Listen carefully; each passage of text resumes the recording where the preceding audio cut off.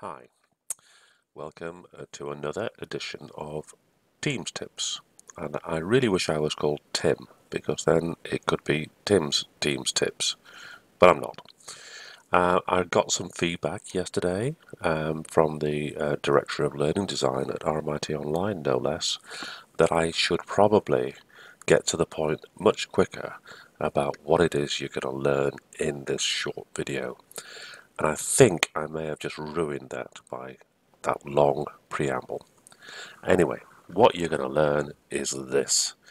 You're going to learn how to get a link to just about any resource in the team space so that you can share it quickly and easily with your friends, colleagues, enemies, whoever you like.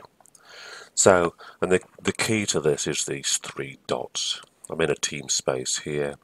Click on the three dots, get a link to the team. You can share that out, and then when people click on that, it'll take them straight to the team. You can do the same for channels, get a link to the channel, and you can do the same for files.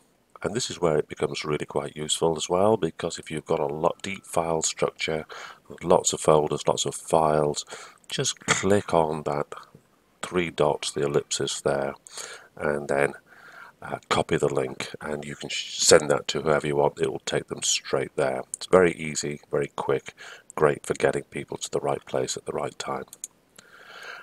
You can do it as well, not just for files and channels and teams, but for chats or for comments in a conversation.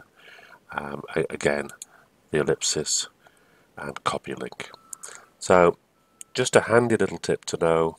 And that's it. That's it for today's Teams tip. Have a lovely weekend, everybody.